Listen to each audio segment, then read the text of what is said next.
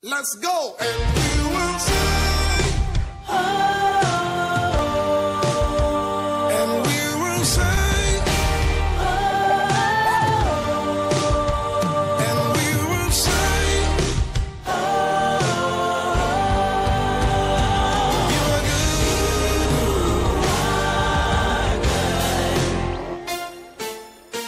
good. Say you are good.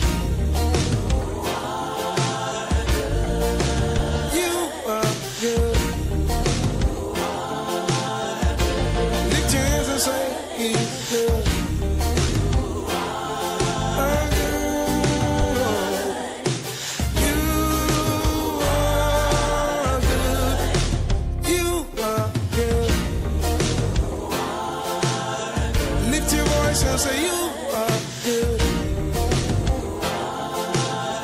You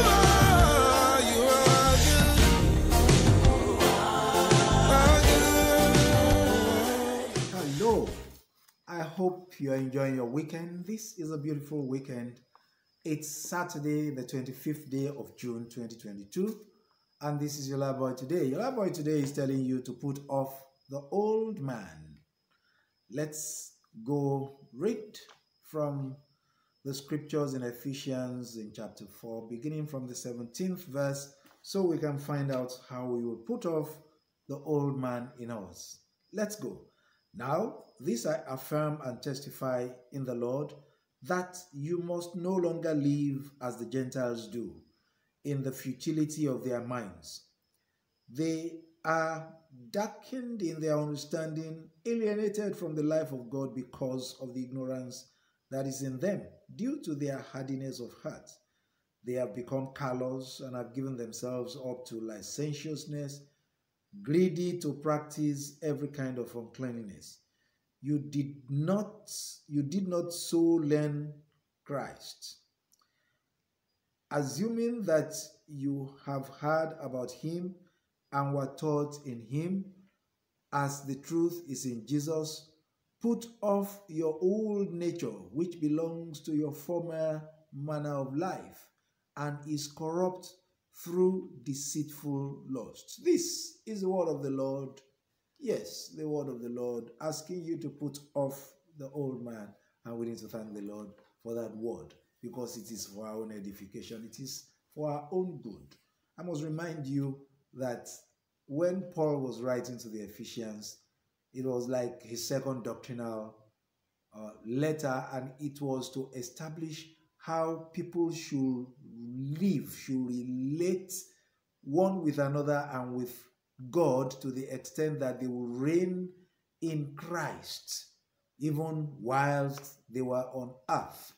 That was the whole essence of writing to the Ephesians, because he was actually himself in a prison in Rome at that point in time when he wrote this, but he wanted to be sure that those that were outside were comfortable but were living right with God, that they were doing what they ought to do and should be who they ought to be. And if they were in Christ, they ought to have put behind all those things that were not of God. In fact, that reminds me that even he wrote something like that to the Corinthians when he wrote in 2 Corinthians 5:17, that if any man be in Christ, is a new creature, that all things are passed away, and that behold, all things should be new in you. So you used to steal, you are a Christian now, that should be part of the old man. Put it off. You need to backbite, that's part of the old man. Put it off. You used to be mean to everybody around you. You are such a tough nut to crack. You are so legalistic. You make life difficult for anyone around you who is not doing certain things in particular order. That's part of the old man. Put it behind you and have a new lease of life in Christ. You used to be involved in adultery, in fornication. Facts, you used to wish or actually did kill people. That's part of the old man. Put it behind you. Once you are a Christian, you should live your life like Christ lived his own. Like those people in Antioch that were mentored by Barnabas lived their own that they got the name Christians, thereby that you and I also bear today. So you must put off the old man and let the Spirit of Christ dwell in you to the extent that you are like Christ and therefore a proper Christian. Are you a Christian? Well, if you are, congratulations, glory be to God. If you're not, this is an opportunity for you to give your life to Christ so that you can also be able to effectively put off the old man in you. If you are set for that experience, you say this prayer. Say, Lord, have mercy upon me. Forgive me of my sins. Give me the grace to put off the old man, that from today I will be one with you. I pray in Jesus' name.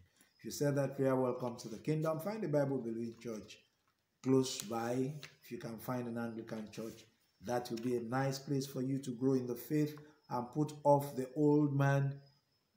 No matter how many dimensions that old man has in you, right now you steal, you kill, you destroy, you maim, you commit all kinds of atrocities, you are mean to people. You can put off the old man once you are now in Christ.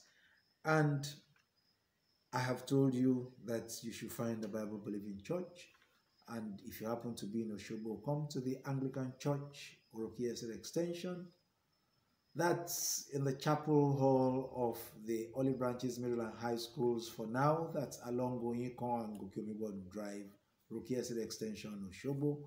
Join us midweek, 5 o'clock every Wednesday and every Sunday for the Matins at 10 o'clock in the morning. As you do that, the Lord will bless you in Jesus' name. But as you go out today, let's quickly say this prayer together. Say, Father, give me the grace to live daily in the newness of life at a pace that will be glorious unto you. I pray in Jesus' name. Amen. Go out today and remain blessed. Amen. I call you faithful. I call you faithful. I call you good.